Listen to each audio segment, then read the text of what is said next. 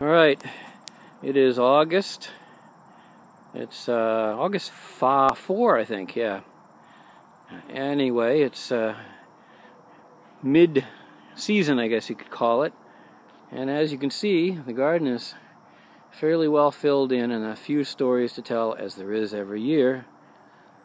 Season started off seeming well enough, going well enough, but I had a little bit of problems germinating. I had problems germinating my favorite Trombosino squash, and I'm still not sure I'm doing all that well.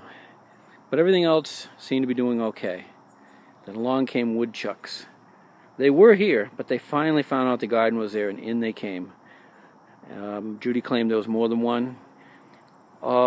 It devastated the broccoli plants, a whole bunch of things that I'll show you, but I'm amazed that they've been able to bounce back.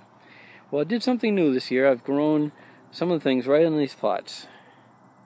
So we have Swiss chard, a cucumber plant there, a couple more cucumber plants here, a tomato plant. I think they may be beefsteak because they're pretty big, but they're certainly medium-sized tomatoes. And we have some squash over here. Oh yeah, do we have squash? I got some to pick. Look at this. Look at that. Oh yeah. We have picked some already. And here's the big surprise, is that nothing seemed to be in the way of these pole beans sprouting up this year. So every single one of these window boxes with pole beans in them have germinated, and they're making their way up the fence. So I'm thinking I'm going to have lots of pole beans when these things actually get around to starting to make beans. And once they start, they keep going. Oh, they already have. I just spotted some. Some right there. Where is it? Come on. I see it in front of me, but I'm not seeing it on the viewfinder here. Huh. Why am I not seeing it? Well, it's right there. Yeah, and there'll be lots more where that came from. Okay, so holy mackerel, we have tomatoes coming in, full-size ones. Everything is suddenly starting to come in.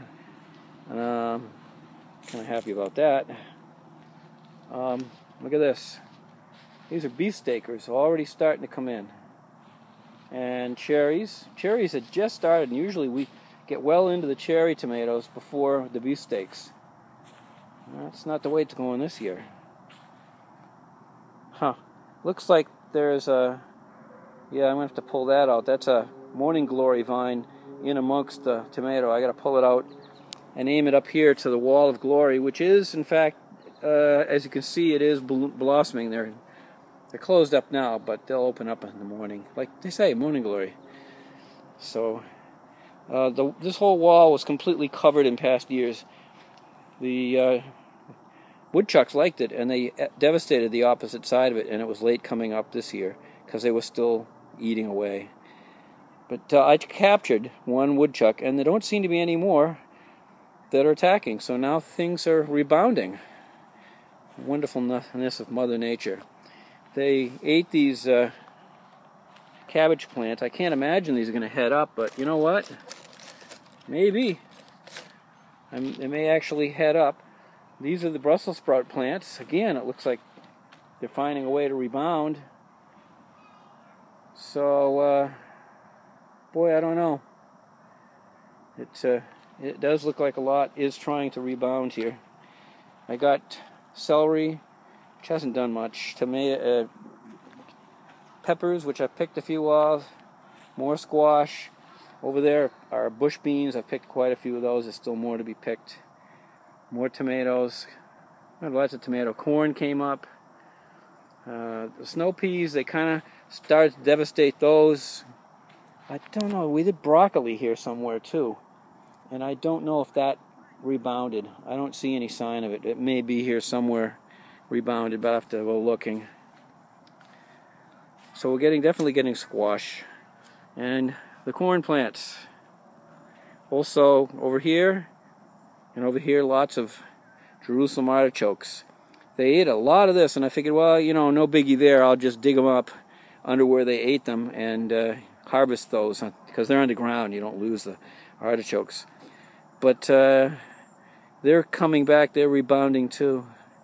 I know I've got probably a good amount of Jerusalem artichoke under there. I need to dig some out for Judy sometime. And I don't see forgetting any peas. This probably was the worst hit. I don't see much happening here. So I'll probably end up clearing this area within not too long a distance of time here. And then we have catmint. Oh, they love this down at the Animal Rescue League. Big bush of catmint. And over in that corner over there is catnip. That's what I wish I had as much of as I have this catmint. But it died off. I found out I've really got to mulch it in the winter, keep it alive. So that's what I'll be doing. Well, that's the quick tour.